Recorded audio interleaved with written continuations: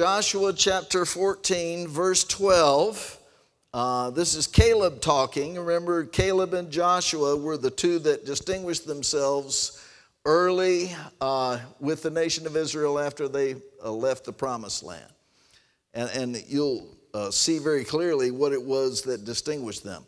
Verse 12, now therefore give me this mountain whereof the Lord spake in that day, for you heard him talk about how the Anakims were here. Now the Anakims was the race of giants, you know, and Goliath was a part of that. Of course, he was sometime later.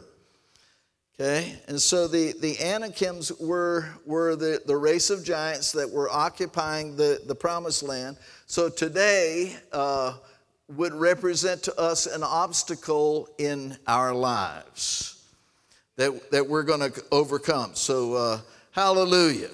We'll talk specifically about that in just a moment.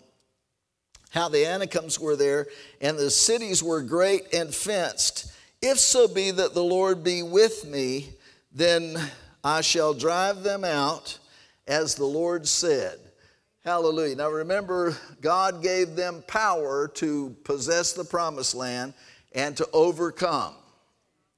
And so Caleb and Joshua were two of the original group that got a hold of the promise. Okay. And wow, you know, there were 12 spies that went in originally to spy out the land, and all 12 of them came back. Okay, and they say, well, you know, it's true, it is a land flowing with milk and honey, but wow, you know, the giants were there, and we felt like grasshoppers in their sight. Hallelujah. So that thing that, you know, their personal self-image actually came to pass just exactly the way they said it. Hallelujah. All right. So, glory to God. So Caleb and Joshua were known to be the only two spies who had faith to conquer. So here, you know, what Caleb is saying is, you know, I don't really care if there's giants. You know, I'm going in to possess. And notice how he said, if the Lord is involved in this, then I'm not going to have any problem, just like he said, driving this out of our lives. Hallelujah. God is good. Okay, so thank you, Lord Jesus. While we're there, if you would please just go with me right over to Joshua chapter 1. Hallelujah. Now there was a promise that was given to the nation of Israel, that the promised land belonged to them, but they had to go in to possess it. Okay, now that actually creates a parallel for our New Testament lifestyles, because Jesus died to give us many things, okay, but what we have to do is believe and go in and possess.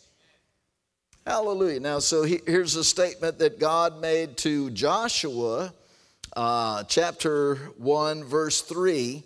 God said to Joshua, every place that the sole of your foot shall tread upon, that have I given unto you, as I said to Moses. So in other words, God made the promise, and he was actually quoting the promise that he had made to Abraham. Remember, God cut the covenant with Abraham, and the promised land was a part of the promised structure that belonged to them. And so every person, every Israelite, so to speak, inherited the promise. And then when it was time for them to go in and possess the land, the way God talked about it is, it's already yours. I've already given it to you. But now, every place on which your foot shall tread, that's going to be what you possess. Hallelujah. All right, so not unlike what the New Testament is for us today. So just a little, if you would please turn back over to the book of Acts. Hallelujah. Let's talk just briefly here about power. So the New Testament and the Old Testament tell us that Joshua and Caleb both operated by faith. So that thing that Caleb was saying was really faith releasing out of his mouth. And he was actually able to conquer because he said it. Now, maybe he didn't understand all of that, okay? But therein lies the mystery of the power of God. You know, I like the little illustration. You can walk in this room and flick the light switch. You don't have to know all of the intricacies about the lighting system in this room, but all you got to do is turn the lights on and they come on. Okay, well, the power of God is like that. Okay, you don't have to know every detail about the way the power works, but what you need to be able to do is flick the switch. Go in and possess. Hallelujah. All right, so this is one of those types of power. Okay, but if you would look at verse 8 of Acts chapter 1, God was talking to the early church group, praise the Lord, but you shall receive power. After that the Holy Ghost has come upon you, and you shall be witnesses unto me both in Jerusalem and in all Judea and in Samaria and unto the uttermost part of the earth. So that same power, that power will make a believer a witness. So, wow, that's one of the purposes of power. The one that we're talking about tonight is power has a purpose, and one of the purposes is to facilitate our conquering. All right, now, to make sure that we understand what God is saying to us about the necessity of the power, if you would please go back with me to Luke chapter 24. And this is a statement that Jesus made just prior to the one that I read to you. Hallelujah. Verse 49, and he's talking to the early church group. He said, and behold, I send the promise of my Father upon you. Now, we were just reading about that, and that's back there in Acts chapter 1. It's called the baptism of the Holy Ghost. So the power of God will come on you.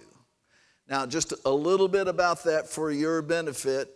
Under the Old Covenant, the power of God came predominantly on people to accomplish things. But then there were some that were filled with the Holy Ghost, which would be the priest, the prophet, and the king. Okay? So, generally the people at large would not be filled with the Holy Ghost. Even though the Holy Ghost would come on them, the power of God would come on them to accomplish things. So, but New Testament, it's the Spirit within and the Spirit upon. So we have all of the same attributes that were under the Old Covenant, the power to accomplish things. Even though, you're not necessarily going to be killing giants. But there's other kinds of giants that you deal with. And you probably have already slain a few. Yeah, we'll talk about that momentarily. But look at this, what Jesus said, behold, I send the promise of my Father. That's actually the way it was stated. The Holy Ghost, the Spirit of God would come on people, and that was the promise of the Father. I send the promise of my Father upon you, but wait, tarry you in the city of Jerusalem until you are endued with power from on high. Now, he was resurrected, standing right in front of them, and they believed on it, which means they were saved. Okay, that was a good place to say amen. Hallelujah. Okay, but Jesus is telling them, look, don't go out and engage this thing until the power comes on, until you're endued with power from on high. Hallelujah. Now then, so what Jesus was talking about is the baptism of the Holy Ghost, which he unveils. We read about it in Acts chapter 1. That's the promise of the Father. Okay. Hallelujah. Calls it by name. Verse 5, for John truly baptized with water, but you shall be baptized with the Holy Ghost not many days hence. Now that's the promise of the Father. How many of you have been baptized in the Holy Ghost? Okay, well then the promise of the Father has come on you. All right, and so what Jesus was saying is, look, don't go out there and start contacting the enemy without the power. Hallelujah. God is good. Okay, so in the new covenant, let's talk about this a little bit. You know, with the promised land, see, it was theirs by covenant. Okay, and so all the time that they were in bondage in Egypt, the promised land was actually theirs by promise. That's why it's called the promised land. And God gave it to them by covenant.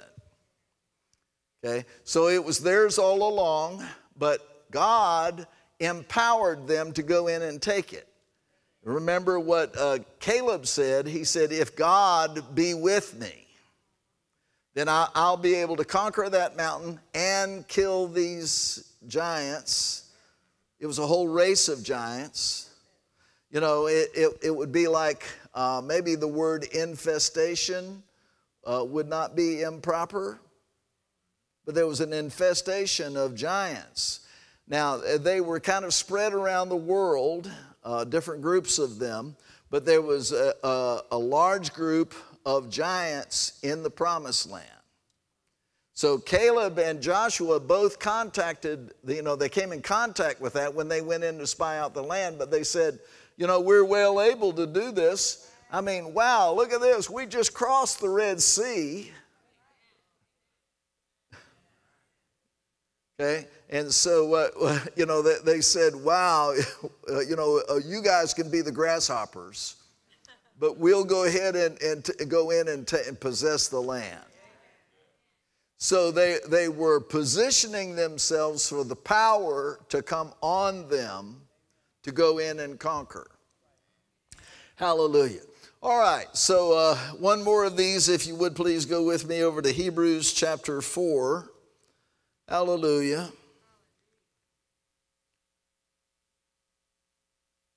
Blessed be the name that is above every name. Hallelujah.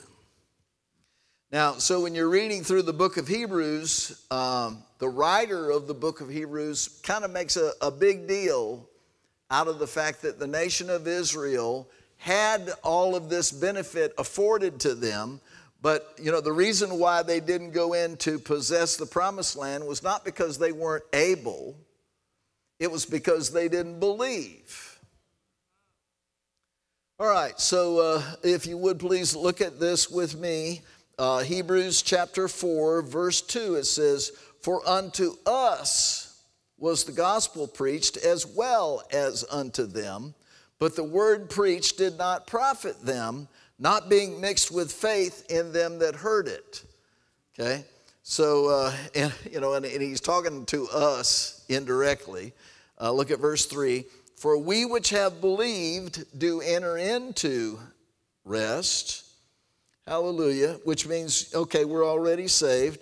As he said, as I have sworn in my wrath, if they shall enter into my rest, although the works were finished from before the foundation of the world. So with us, nation of Israel, he's really talking about us. From before the foundation of the world, the promised land of God's inheritance that he's given to us was ours. Just like when the nation of Israel were in bondage. So all the time that you were growing up, your inheritance belonged to you.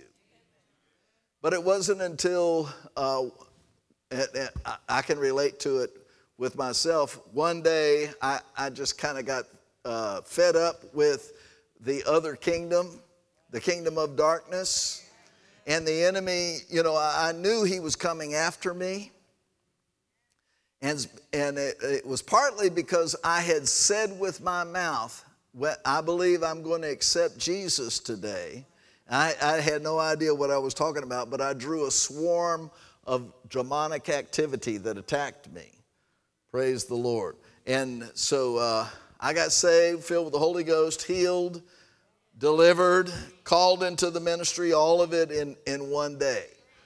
Hallelujah. All right. Now, so, but there remains, it says, if you would look down at verse 10, for he that is entered into his rest, or is saved, he also has ceased from his own works as God did from his.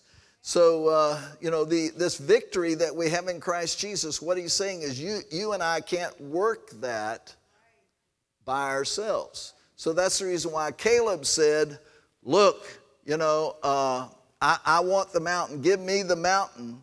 And if God looks favorably on me, then I will be able to run out the possessors, the current possessors. Hallelujah. All right, so let's talk just a little bit about the kind of things that we've been delivered from. Okay, so one of the standing things, like I was sharing with you a moment ago, that is New Testament promise, is we're delivered from financial bondage. Hallelujah. Now, that's bigger for some people than it is for other people. Okay, so I personally was raised poor. Okay, grew up in a bad place. I know what it's like to be hungry. I personally had broken bones in my body that we didn't have the money. I didn't even bother with thinking about going to the doctor. We didn't go to the doctor. We didn't have the money for that. We didn't have insurance. We didn't go that direction. Hallelujah. God is good. So I know what it's like to be poor. And wow, I am enjoying being delivered from poverty. Hallelujah. Okay, so then one of the other things, and this is something I believe that every person in this room can identify with, every person that is alive has dealt with sickness and disease. Okay, so, what I'm showing you here is we're identifying the giants. Okay, and so what a believer of today can do, should do, is say, you know what? I'm not going to live the rest of my life here subject to these giants. I'm ready to overcome and conquer. Now, keeping in mind, the pattern shows us that it takes power to do that. So this is one of the purposes of the power. Hallelujah. God is good. Okay, so then just a couple of more of these. Wow, some people are bound by drugs.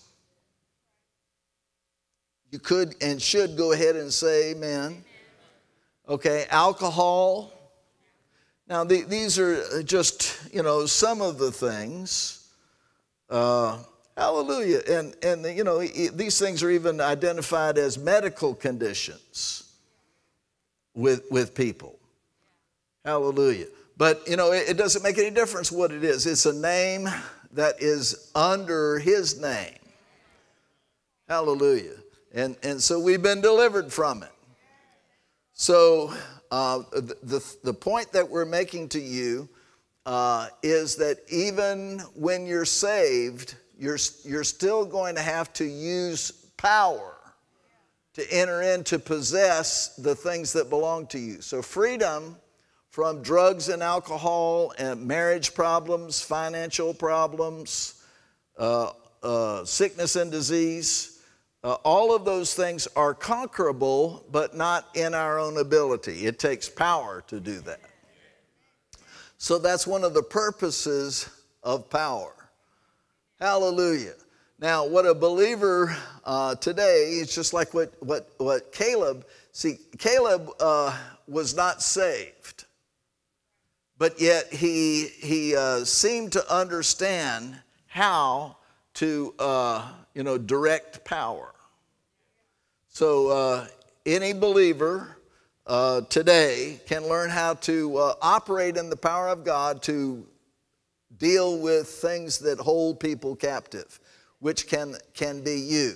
Now, so here's just a little illustration for you. So growing in the Lord is not unlike going in step by step to possess the promised land.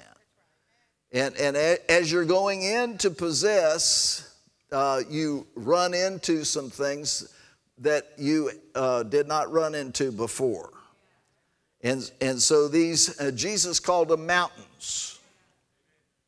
So you're going to, so what he does is he teaches us how to use what's available to us to deal with the situation so that we keep going.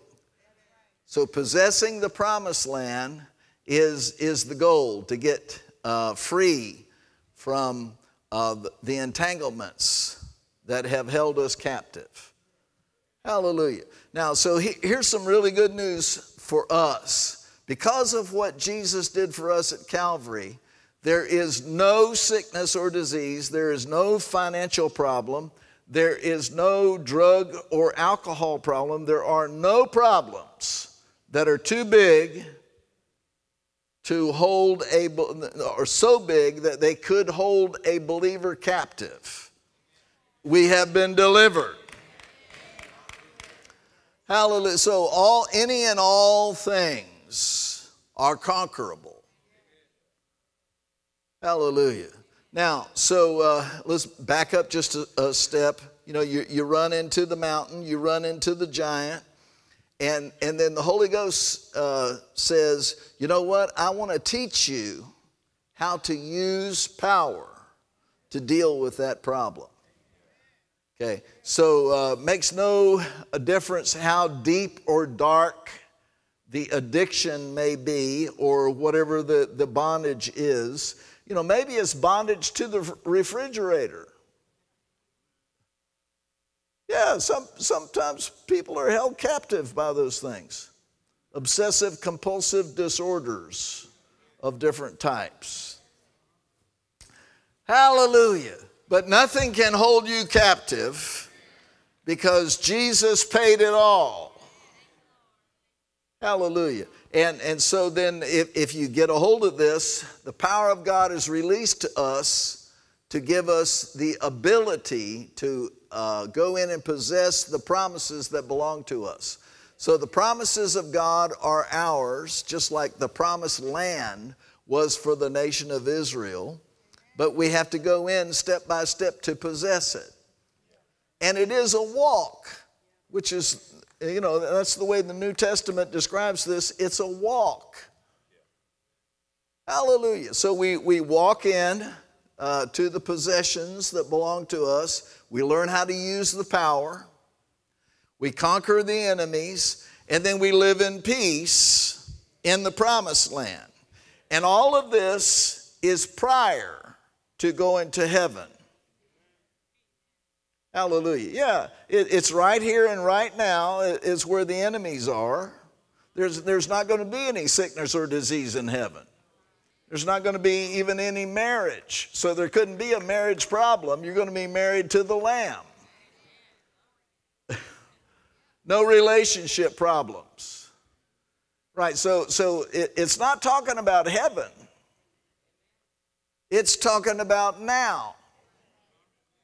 Hallelujah. So all of the promises of God in Christ Jesus are yea and amen. So there is nothing, and it might take a minute for this to soak into you, but if you are living a life in accommodation of a giant in the land, then you don't have to do that. Well, so the record shows that the nation of Israel, they went in and possessed the promised land. Caleb did conquer his mountain, drove out the Anakim. Hallelujah. But there were other groups of Israelites who let the enemy stay. And so they lived under the shadow of this thing. You know, they never actually fully conquered. So they lived in the shadow of this oppression.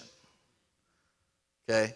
But you and I personally don't have to do that. So we're kind of sounding a clarion call here tonight.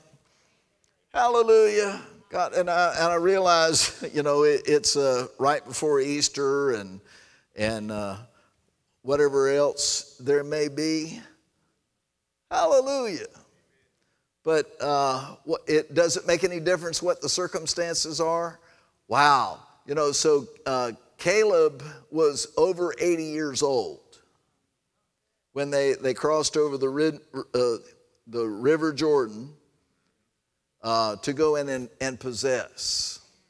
Hallelujah. As a matter of fact, you know, he kind of left a lot of the fighting up to his nephews and family members. Which it talks about there in those passages. Hallelujah. Yeah, and he just let them do it. Because it was the power was not in the sword or in his ability.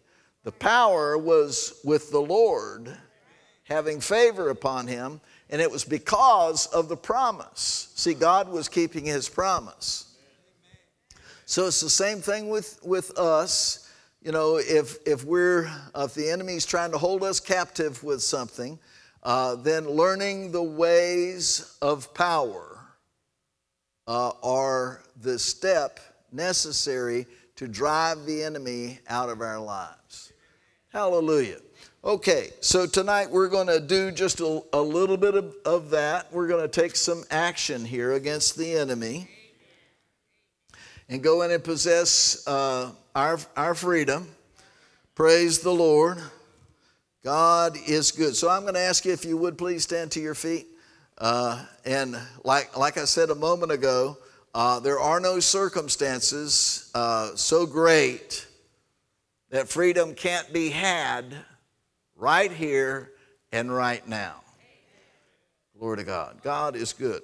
Okay, so thank God for his grace. I read off a list of things, and wow, it could be that there, you know, that touched on some things with you, but it could be something that we didn't talk about.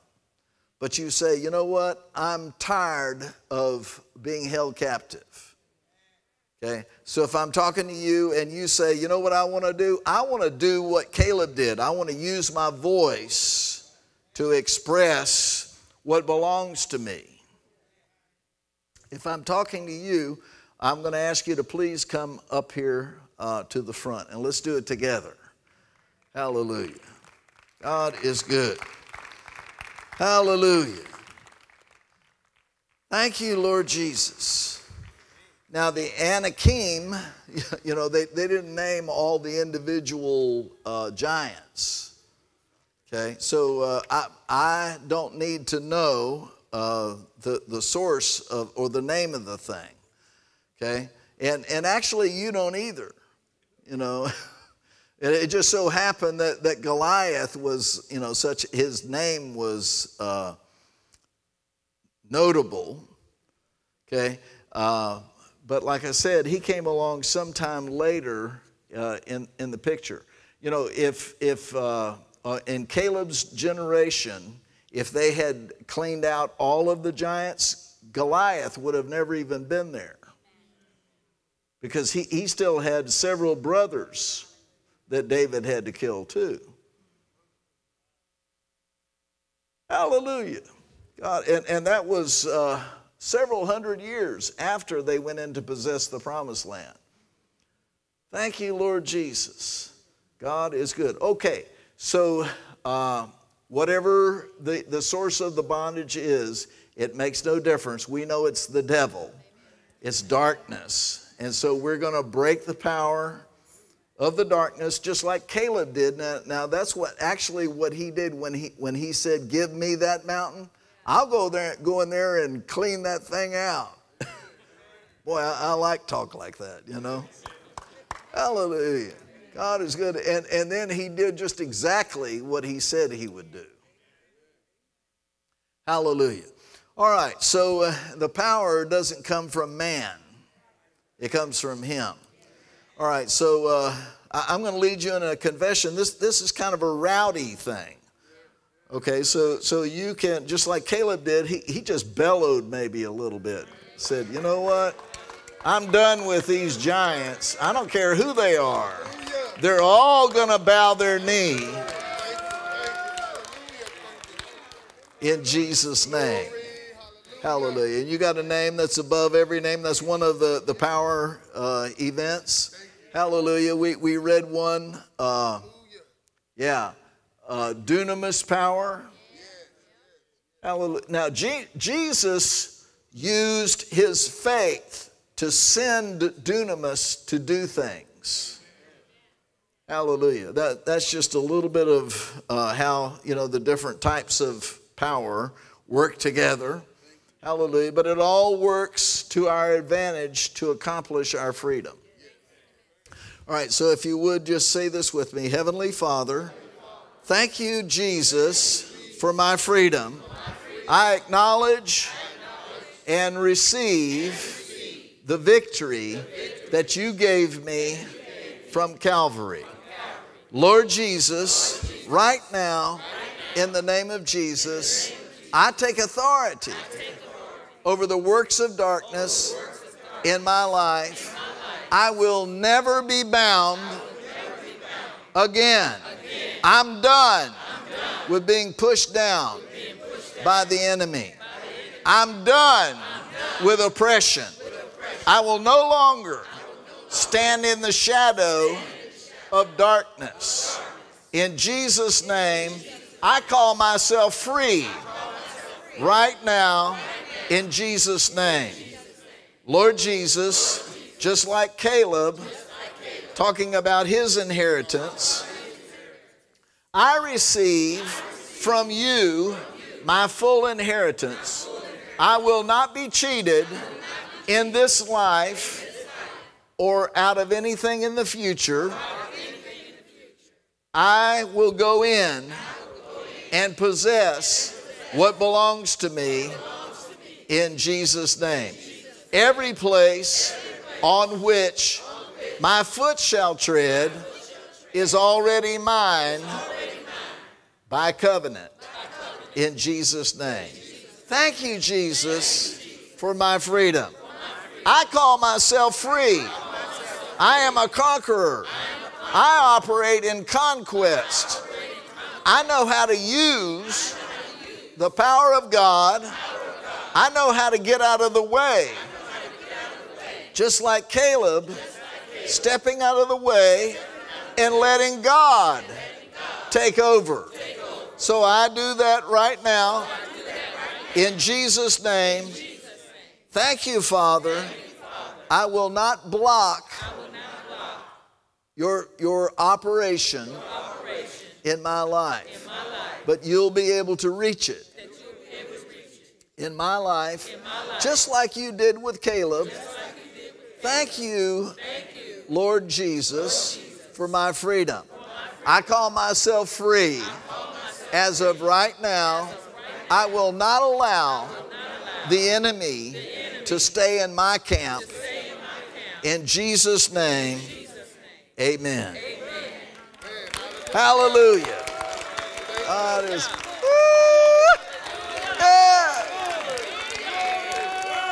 Hallelujah.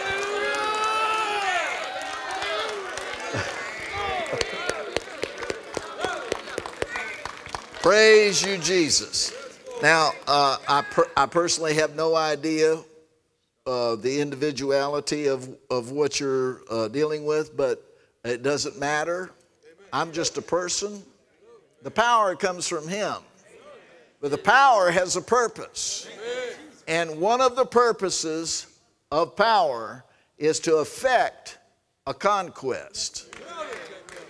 Hallelujah. So you exercised, it's just like, David used a sling and a sword to bring the giant down in his life. Okay, Caleb it was all words. You know, he said it all first. He actually conquered with his mouth. And then, you know, they went in and possessed the land.